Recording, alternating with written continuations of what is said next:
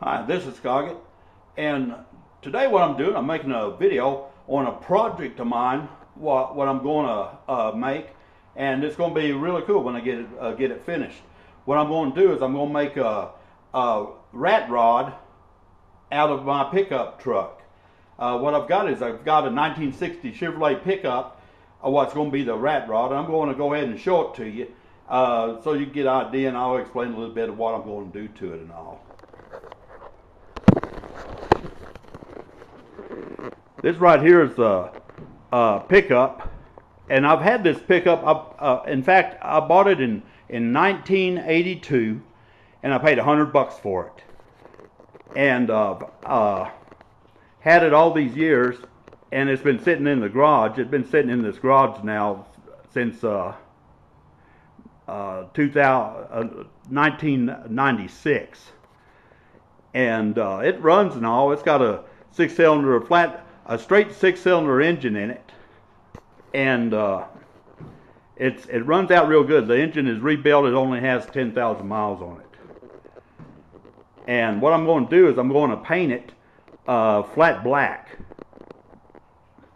And the dent, what's in the door, I'm not even going to worry about taking it out. I'm going to leave it right there, along with all the rust and everything. And it's going to look pretty sharp when I get through with it. For all you guys out there making rat rods, that seems to be the going thing around here nowadays, is the rat rods. You see them everywhere. And I decided that's what I'm going to do with this one. Get a set of tires for it, that's for sure. But I'll go ahead and go around here and show you the back. This is a Fleetside, what they call the Fleetside bed, because it don't have the step side.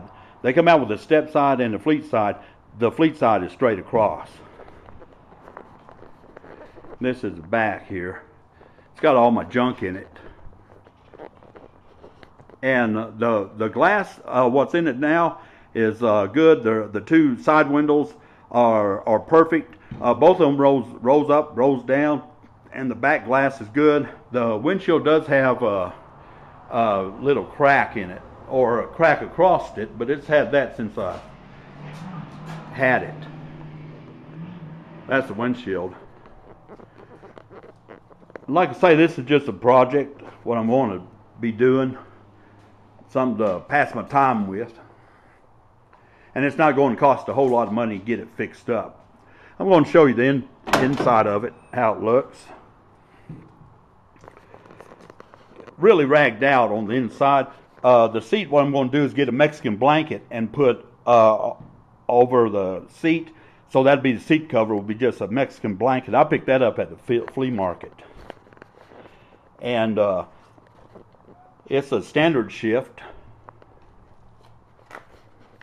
And it's got the shifter in the floor here. The speaker there, that's my stereo. That's my stereo speaker, because it's got the radio over here, what I installed myself. But it's got like holes in the floor, and it's like I say, it's really ragged out. But this thing, it'll run. I mean, it still runs and everything. I just kind of neglected it and let it sit up. And I'm going to make the rat rod out of it. Both of these doors open and close good. And it's just a project car, something for me to tinker around with and see how it comes out. Be a lot of fun making it.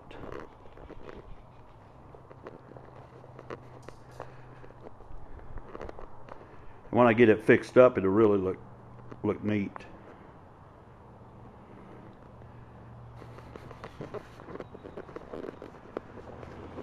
But that's my project.